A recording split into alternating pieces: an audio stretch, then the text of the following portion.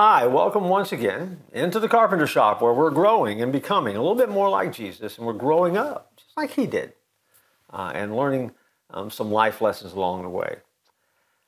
In Revelation 20, verse 10, yes, I said Revelation. We're there. It says, the devil who deceived them was cast into the lake of fire and brimstone where the beast and the false prophet are. And they'll be tormented day and night forever and ever. On the Church at 434 in Motion, we have some series on spiritual warfare called This Means War. We do some studies on the book of Revelation. And so there's a lot that we do with this kind of subject matter. But for this particular series or this particular study, we want to put it right here in the midst of Carpenter Shop. See, it's hard to think of things that don't have an opposite, or at least an equal. Night and day, light and darkness, up and down, slow and fast, big and small, good and evil.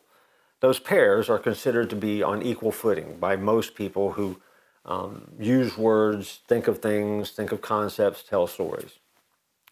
Too often, though, people make a mistake, and it's a serious mistake, because they think that God's opposite is Satan.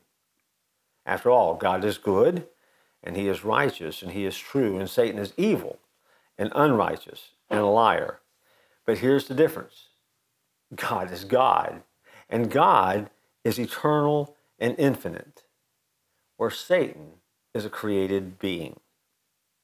Actually, he is a created angel. Satan's opposite, if you want to look for an opposite in Scripture, would be Michael, the archangel of God. The Bible story is clear that God will be the ultimate victor. God will cast Satan into that lake of fire, as promised. And God rules in eternal righteousness and glory. But don't ever make the mistake of thinking that Satan is God's equal. That's tragic, because if you think that, if you make that mistake, then in that moment you've chalked up a win for Satan because you've given him more power than he deserves. Don't do it.